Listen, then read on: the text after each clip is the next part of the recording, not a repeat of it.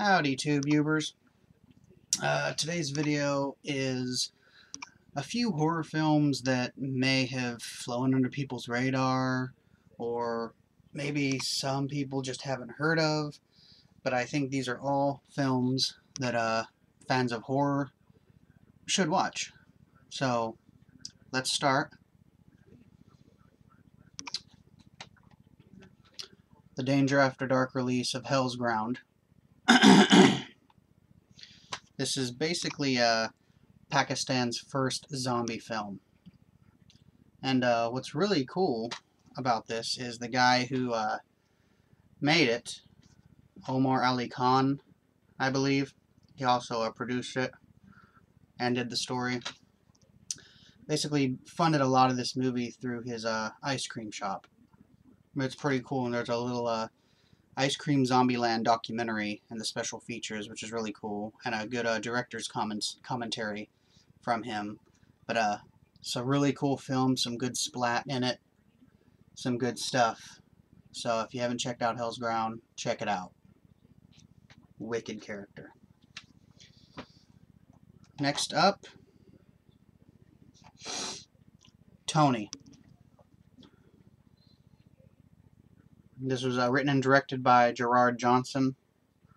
And there's Tony right there in the middle.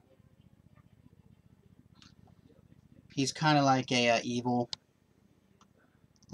Ned Flanders from The Simpsons. Really nasty little film. You know, Tony likes his action films on VHS, and he just likes to kill too. This is really cool. This would be a really good double feature with like Henry, Portrait of a Serial Killer. Really fun little film. Great simple cover too. I love that cover. So check it out. You got some good special features on here. You get 2 short films and the feature commentary. Really cool.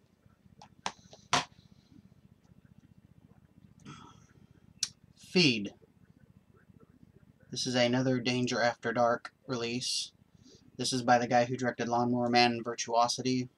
Which, Lawnmower Man was kind of fun for its time. But yeah, this is really cool. Good little film, basically about people that force feed women to get them as big as they can. And there's a detective involved and some other cool stuff. The special features is pretty cool because it kind of looks like a nutrition label on the back of like cereal or something like that, just the way it looks. So that's pretty cool. This is just a really wicked little film. There's the disc. Looks like meat. Has a very Silence of the Lambsy vibe to it. But a super fun, gross film. A kind of a unique zombie film. This is a Blockbuster exclusive version of Pontypool. This is adapted from a book which called Pontypool Changes Everything, which was written by Tony Burgess. I haven't actually read the book, but the movie stars Stephen McHattie, and he plays a DJ. And words basically make people go nuts, and they basically turn into zombies. This version here, unfortunately, only has the one special feature of a trailer. There is another version, though, that has some, I think, a commentary and some making of type stuff. I just haven't been able to actually pick it up yet, but I will. This is just, this has some funny stuff in it. It has some good gore stuff in it. It's just a really cool, fun, intelligent film. Next up, we have a Spanish, sort of a comedy horror film in the vein of like a Shaun of the Dead type thing, and that's Plague of Zombie Mutant Zone. Now, Plague of Zombie Mutant Zone, that's the sequel to Plague of Zombie, which also is on disc 2 on here. They give you a bonus of that. This is put out by Fangoria International Media Blasters. This is really cool. Has a really good making of Mutant Zone on here. You get a couple different commentaries with the cast and crew. This is very Evil Deadish, Dead Alive, and its fill. The original Plague of Zombie, which is on here, which is right there. The cool special feature on that is they basically used a handheld camcorder, and to do their editing, they went back and forth between VCRs. I mean, really old school, just really dedicated fans. Really awesome. They had a little bit more money to make Mutant Zone, which is a blast. Some great over-the-top kills, some great splatter, some funny stuff in here.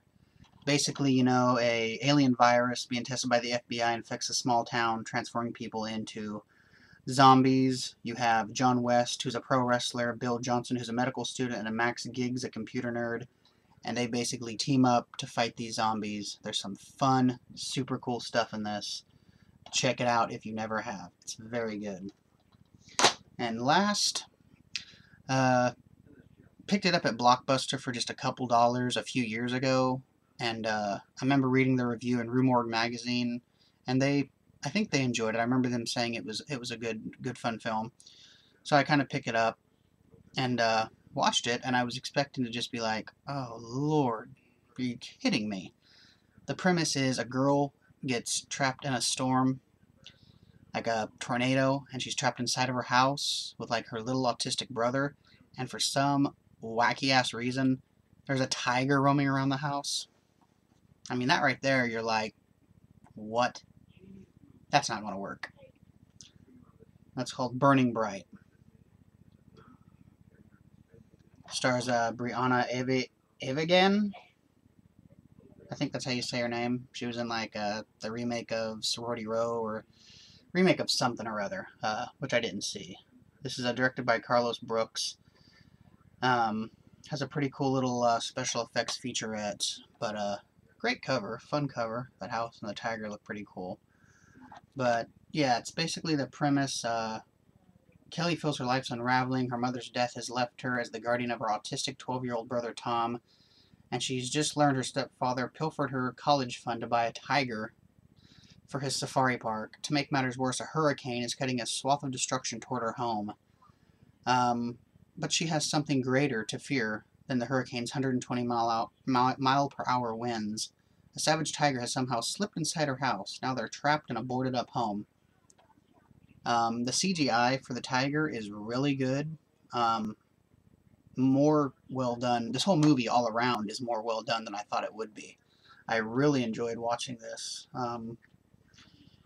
She's great in it. Brianna is absolutely great in this movie. So if you haven't seen this, or you've kind of dismissed it or whatever, it's put out by Lionsgate. You know, even though it's a PG-13 horror film or whatever, pick it up, check it out. I think you'll enjoy it. So yeah, any of these films here that I've mentioned, no, check them out. I think they're all worthwhile additions to anyone's horror collection. They're all super fun to watch. I don't think you're going to be disappointed if you watch any of these films. They're a blast. Most of these discs have really good special features. So check them out. If you've seen them, let me know what you think about them. And yeah, I guess that's the video. Comment, subscribe if you haven't already. And cheers.